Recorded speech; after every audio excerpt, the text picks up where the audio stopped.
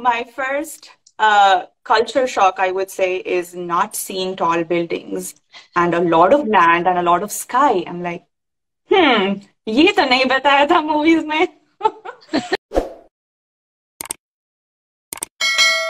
Everyone who's joined us, happy Sunday. I am Priya from It's OKR, and we are back with another episode of How I'm Building This, where we cover the journeys of various South Asian entrepreneurs from different backgrounds.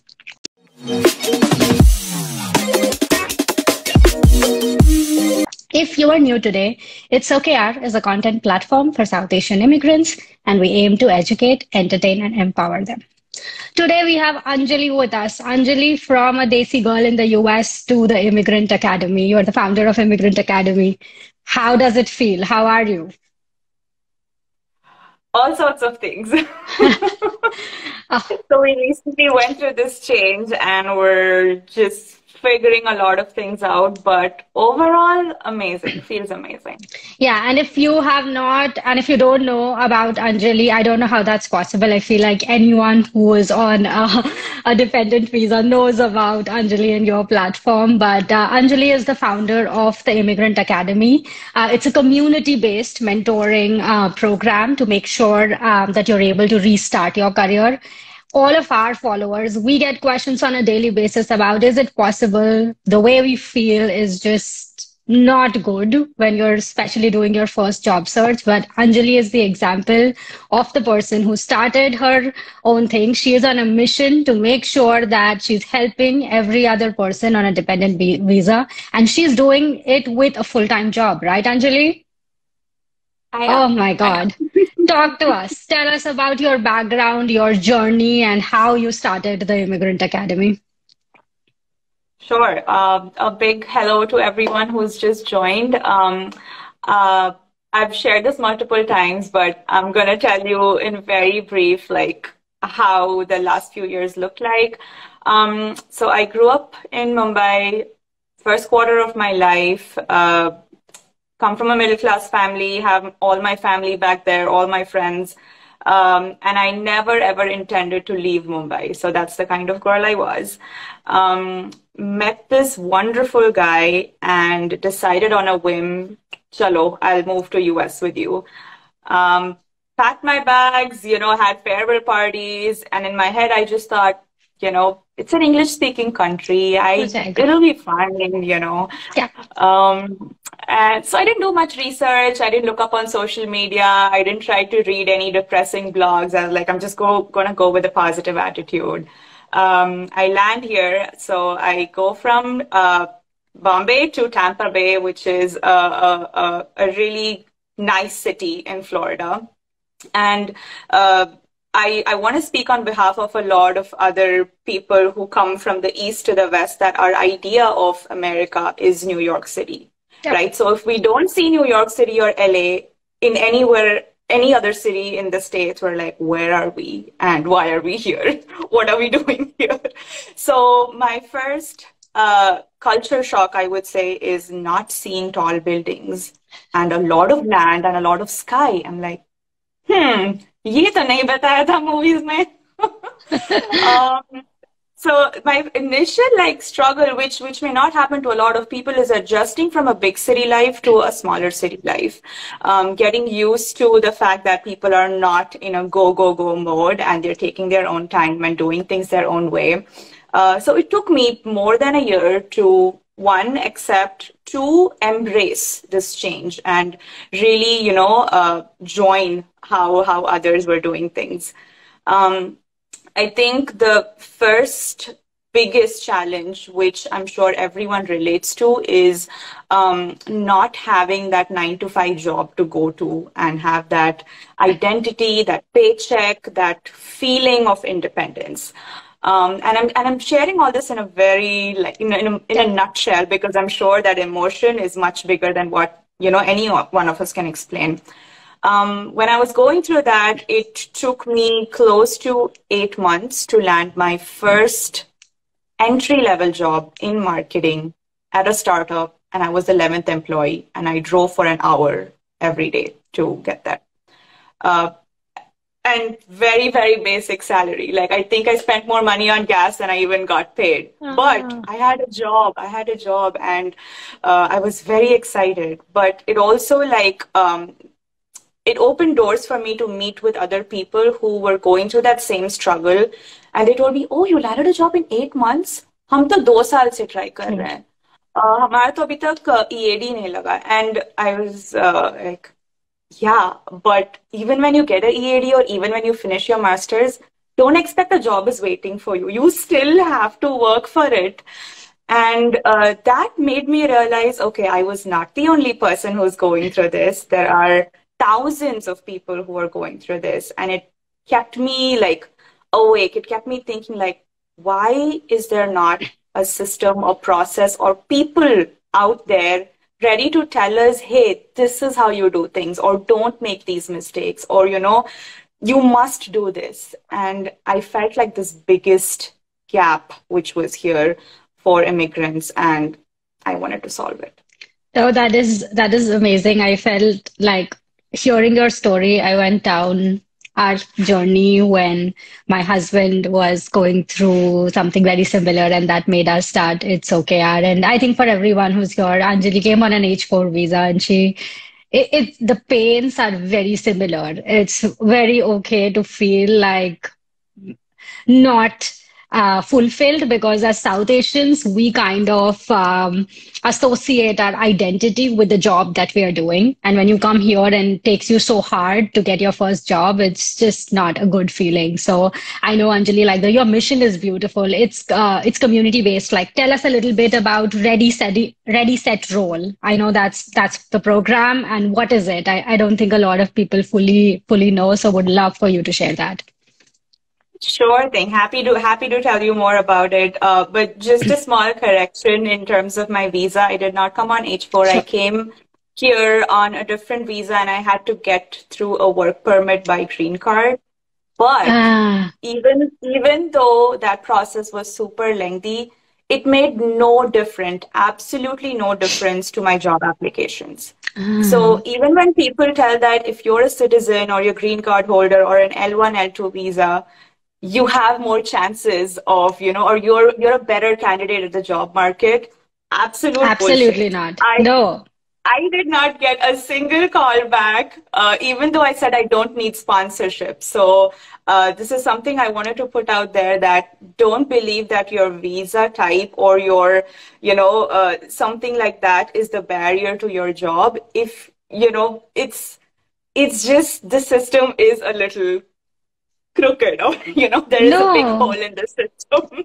Thank you for So don't, calling that out, because the job search process in India is very different from the job search process in the US. Here you have yeah. to really market yourself or articulate all of the things, and in India, like, your work kind of speaks for yourself. So it's just a whole different way to approach the system. So again, anyone who's on an H4 visa who's listening and feeling my visa status is the reason that I'm not getting a job, here is Anjali. That's not the reason. Everyone who's going to come here is going to take a while to land their first job. With that, Anjali, tell us about your program and Ready Set Roll. Yeah, so Ready Set Roll is a 6-week mentoring program where we make skilled immigrants ready for their first job. And we do this by bringing in industry experts who are here to mentor you on different stages of that job search journey. So, for example, you are waiting for your work permit, or you received your work permit, and now all of a sudden you're like, oh my God, I didn't do anything for the last 2 years. And suddenly I have to figure out, how do I craft my resume? What do I do with my LinkedIn? I don't even have a profile. Or, I am applying for like hundreds of jobs. I'm not getting one single reply. I don't understand when you say go and network or go get a referral. So we tackle or tell you how to do all of the above in a very systematic manner, and we take you step by step from pre-job search until what do you do after you accept your offer, and how to succeed your first 90 days at a new company. So that is the kind of hand holding we do during this program. And this was our third cohort. We started last year. This is our third cohort. And we would be having another cohort soon, sometime in summer. But the most beautiful part about this cohort is when the women sign up, they have no idea what's going to happen in class. But the community or that group mentorship aspect here is what makes them feel that, hey, I am not alone in this journey. There are several other immigrants like me with a career gap, with babies, with questions about what to do with my career, and we're all going to figure it out together. And our mentors are here to support you through this journey. And every time I've seen that there is this one person, one mentee who secures a job before the program ends. And I have not shared this yet, but we just ended our program and we already have a person with a job offer in hand who just accepted and also started their new job. So that is the reason why we do this. Like, for that feeling, we live for that feeling, that happiness. No, that is an amazing feeling. And everyone who's new again, like we collaborated with Anjali on a blog which is about 5 steps to restart your career as an immigrant. We will link that, and then definitely go check out her program, because I know of late we've been getting a lot of messages in terms of where do I get started? I'm still looking. It's been 6 months. This is the perfect opportunity for you to go check out her program and see if that's the right fit for you. But Anjali, I remember you messaging us when you had watched like the final episode of Independent, our web series, which was about job search, where Varsha kind of goes through her entire journey, and you were like, "Wait, I relate to this so much." So tell us a little bit about like your experience watching that and the emotions you felt when you saw that episode, because it's very dear to us. It was everything we were going through at that point, and it was just not very easy. Yeah, like the last episode is what like really like had that final chord that struck to me, because I literally felt it was me who was speaking and all of this has already happened to me or in my life. And the last part where she says that this is what I'm going to do. I am going to help fellow job seekers or new immigrants to, find their new career. I'm going to tell them how to do this because I've been through this entire journey, and I don't want to keep that secret with me. I want to tell everyone how to do it the right way, which will not only save you time, but also money and effort, because every month that you're sitting at home without a paycheck, you are losing that paycheck. So why not, pay that amount as a fees, get mentored, and immediately start working? Like, it's a no-brainer when you are getting that kind of professional service now. It was a non-existent thing until now. Okay, it was a thing that people wouldn't even think about. Oh, aisa bhi help mil sakta hai.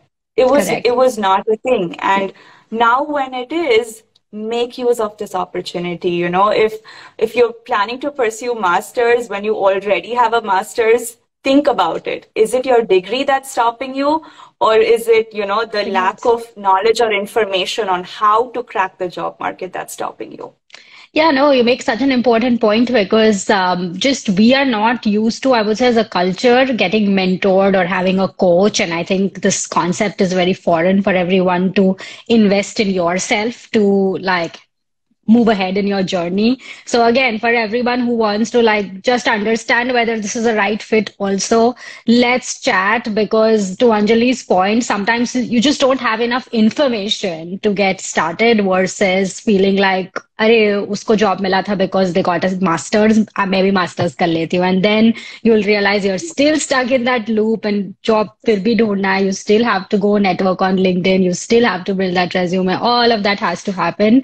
It's not like back home in India where on campus someone is going to come and be like, this is a placement process and you get hired. Like, it's just different, you guys. So like, if you have been thinking about whether this is the right fit for me, is it for me?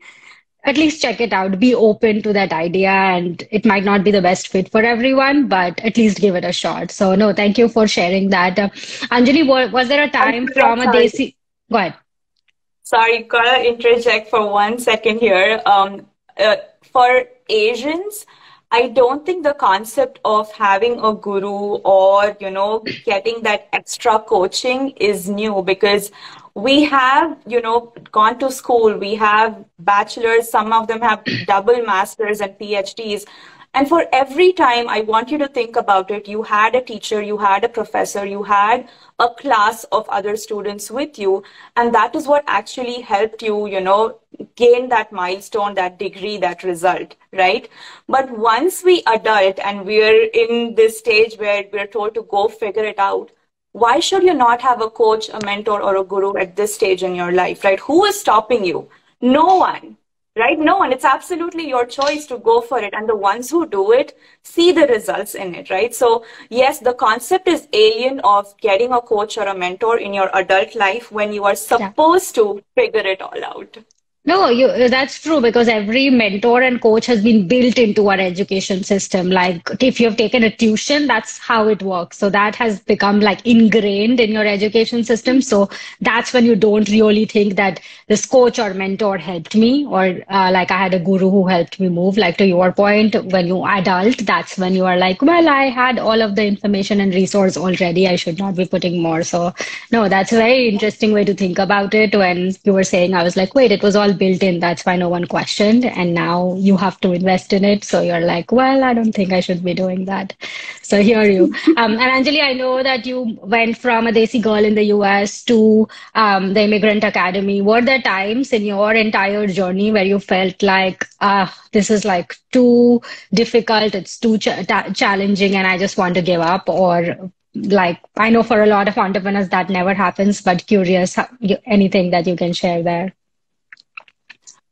So I want to share like the first piece before I even started with Desi Girl in US. Like that first big challenge for me was, how do I do this? I knew I wanted to do this. I wanted to help, you know, immigrant job seekers land a job, but how do I do it? So not many of, you know, not many of us know this, but for one whole year, I would speak to one immigrant a day and provide free career advice and mentoring. Like that one year was a space for me to see the intensity of the problem and how much or like how many barriers are present right now, you know, to cross it. The biggest challenge for me when I started Desi Girl in US was, how do I raise awareness of these problems that exist when I'm speaking to a community who is not ready to, one, accept the problem, and two, seek professional help for this problem. So this was the biggest mountain I had to climb. And don't get fooled by the social media. I had to spend several hours over the last 2 years only to build this awareness, to build this community, and to, you know, get people to come and tell me, yes, Anjali, I am facing this. You know, I am facing communication struggles. I am not landing a job. My family is not supportive of my decision, or I have a career. Like earlier, nobody would admit it. No one has a place to go and tell that, yes, I am going through this. And now there is. But this was the biggest challenge for me because it was a brand new initiative, unheard of, and here I am trying to tell people it is possible, right? It is Wow. possible to do this. Just give it a try. Give this a shot, and you got to believe in yourself. If you are making this decision to invest in yourself, you are going to see results. But the awareness part was my biggest Biggest challenge. challenge, I would say. That okay. That thank you for sharing that. What's next for you, Anjali, or what's next for the Immigrant Academy? How are you thinking about it in the long term? Our long-term vision has actually become big. So our mission is to, or our vision is to build the go-to learning and mentoring platform for skilled immigrants to achieve that American dream. And that could be anything. It could be a job, buying a house, Ah, buying a car, opening a bank account, you know, having your first kid go to school here. It could be anything. Your American dream could look like anything. And we want to be, you know, that community, that platform who empowers you or supports you to achieve that milestone.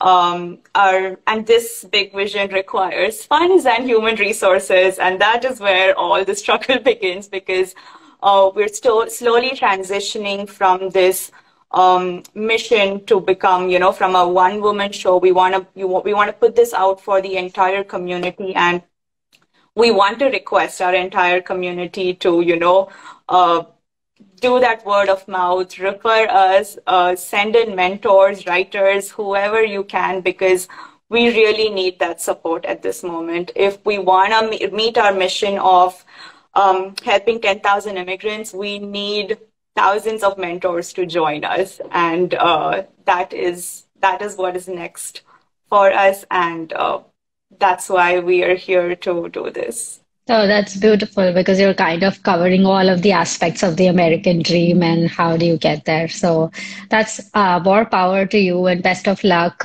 with your mission. And I know that you've been like building this community and you've been like supporting so many other businesses as well. Tell us a couple of South Asian businesses that you personally love and what you love about them.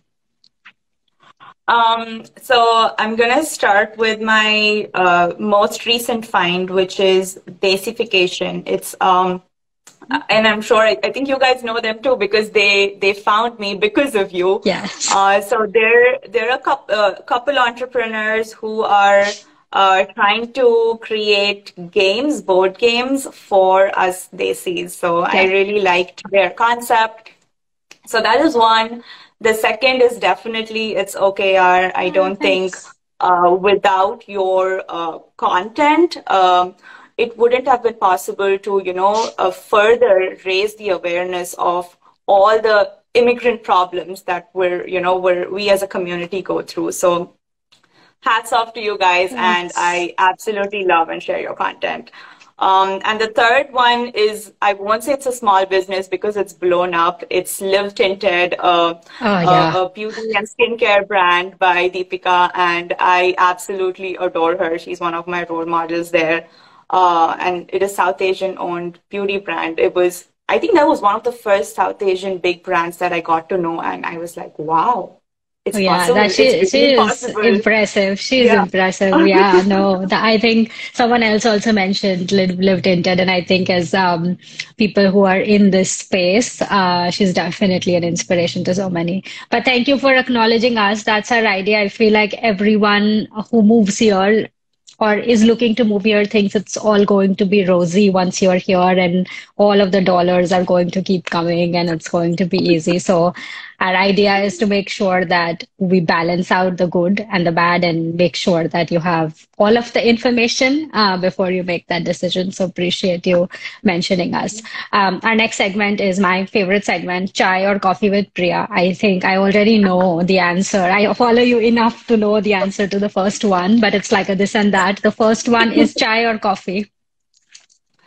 So it's coffee every morning, chai every sham. So that's a mix. Okay, awesome.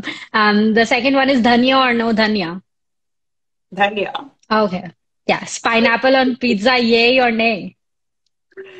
Nay, but unfortunately my husband likes it, so I conveniently take the pineapple off and eat the pizza. You are the first one who said nay, because I am definitely a nay, and everyone I've spoken to is a yay. So thanks. Like at least we are in this together. And books or movies? What are you currently watching or reading? Movies for sure, because I like watching no-brainer movies. I am born with Bollywood, so of course that comes into picture. Books, I am currently loving. I think I'm reading it again. It's called the Almanac of Naval Ravikant. I am really into startup books and podcasts right now, so that's all you. Naval is great. I mean, his podcasts are so powerful. It's amazing. Yeah. So that's the one right now. Yeah. And what is your favorite food? We got to talk about this. This whole segment won't be complete without knowing what you love eating the most. This is a very difficult question because I'm a foodie and I love all kinds of food, but my comfort food is jeera rice and dal fry. Like This is how I test an Indian restaurant if it's good or not. If you've nailed the jeera rice dal fry, I will order other things. How is the Indian restaurant scene in Tampa? Is it like good or I know there no? Not Okay. so good. Okay. Not so good. So when I actually came to New Jersey and New York, all I did was gorge on Indian food. I was like, ye wahan nahi Nahi milta. milta. Oh, I hear you because I used to initially be in Chicago and before I moved to New York, and I just so every time I made a trip to the New York, I wanted to make sure that I go and only eat Indian food. I did not want to try anything. So completely hear you there. And then our last segment, Anjali, like you're doing so much. You have a full-time job. You are building the Immigrant Academy. You have dreams to make this into like really big, open it up to so many people that it can be helpful to. But how do you unwind or how do you like take a minute to kind of do it all? If you see me missing on social media, that means I am too overwhelmed with things and I am procrastinating and I am hiding. So don't get fooled by, everything that you see me doing. The way I unwind is I just shut off technology near me. I will go to a coffee shop, and enjoy like the small things in life. I'll go for a walk, get my sunshine, go hang out with friends, sit at the beach, read a book, which is not related to business, but do anything that will, just let me be. Again, I don't have a lot of those moments because as an entrepreneur, this is constantly going to be on your mind, what's next? What is that task I have not done? But I think I've done a good job at boundary setting and I know I can shut off and when I can turn back on. But yeah, if not, burnout is something that I have gone through and I'm sure I will go through it again because it's something you can't control. There are days when you feel you have that energy to go, and then there are days when you're like, I don't even know why I'm doing this. So I keep oscillating between those, but thank God for the support system I have. If I did not have my husband and recently my mother-in-law who's living with us, I don't think I would be able to do this if there is no support in the form of, family or resources or even the word of mouth from the community, it all makes such a big difference. Even if I get one good feedback a day, Priya, that makes me want to, Yes. continue doing the work I'm doing. And it really matters when people say, I'm sure you hear this a lot, or no, we don't. We don't. We don't hear compliments, good That feedback, or even a thank you that much. So if you do feel that way, please refer, share, and tell people about the work we're doing because that is our biggest support, right? We don't have marketing budgets. I'm not sitting here with a lot of yes. dollars. I am bootstrapping. I'm using my own salary in this. I don't take a dollar out of this. So yes, we do need that for us to keep going and for us to build something like this at a level they are doing. And I'm sure, Priya, you resonate with everything I'm Oh saying my right God, I now. need to learn how to enjoy the little things in life. I feel like I've completely forgotten how to do that. And to everything that you're saying, from burnout to figuring it all, it's real. It happens with everyone. And anytime we get the message that this is helpful, that makes our day. And I hear you, like it's so, so important. Anjali, Yeah. get a couple of tips and tricks for people who are looking to start their business or are looking to just start somewhere. If you're looking to start a side hustle, make sure it is something that one you're really good at and you love doing. Don't start a side hustle because, oh, I need to find something to make more money. Find what you love and then money will follow, right? Find what you love, see how it can help others, and then, you will develop a system to monetize it. But that's my number one thing for a side hustle.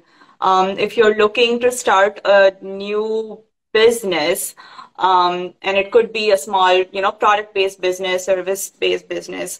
One, read the formalities or legalities of, establishing, the bank account and all the formalities of make sure you are at the right path. do some research, but don't over research or over analyze, because it is only going to, you know, set you back time. I would say when you start, you just tell yourself you are going to allow yourself to make mistakes and learn on the way, because that is how all of us do. There is no blueprint Yeah. or, a set path. It looks so different, right, for everyone. So don't overanalyze or over research. Go for it and learn on the job. This is the best way to learn on the job. Being an entrepreneur Yes. has no, there is no job description. You learn everything on the job and you figure it out.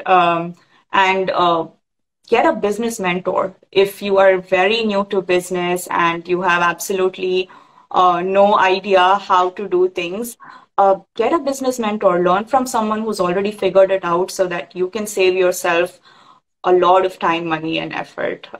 So yeah, those are a couple of tips for. No, those are super, super helpful tips for sure. Get started, but don't go into the rabbit hole of all of the negativity that will come with the research that you're doing.